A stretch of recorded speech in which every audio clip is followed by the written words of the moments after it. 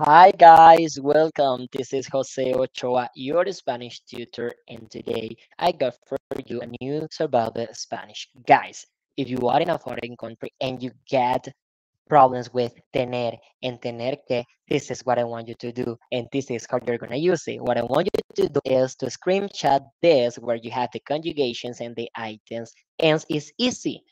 If you I have tengo with objects and tengo que I have to with actions. For example, tengo que trabajar. I have to work.